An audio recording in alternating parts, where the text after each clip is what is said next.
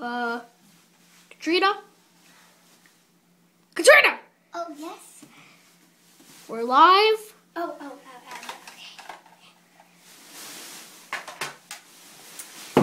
Hello, welcome to Animal Use, and yes, I am. This is beautiful. It's not some kind of computer trick. Okay, we'll be sending you off to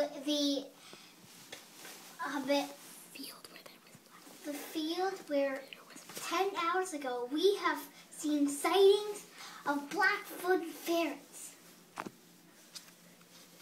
Now I'm going to go on my coffee break. Animal news.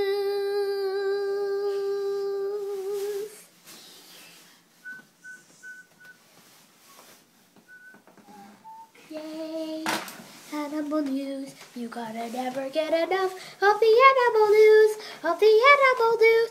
You can never get enough of animal news. Animal news. Animal news, animal news, animal news, animal news, animal news, animal news. Oh, this is fun. Animal news. And we'll be back soon, where you will see those sightings. Okay. Now taking the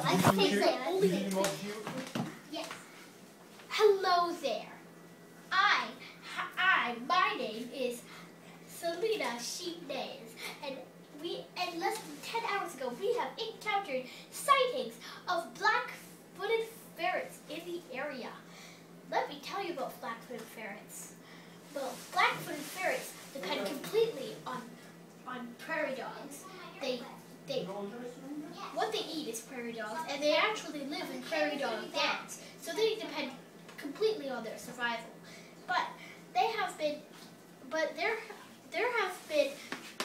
we have known that now there is less and less of these black-footed ferrets because of the prairies are getting destructed and the prairie dogs are dying, which means they start dying. And so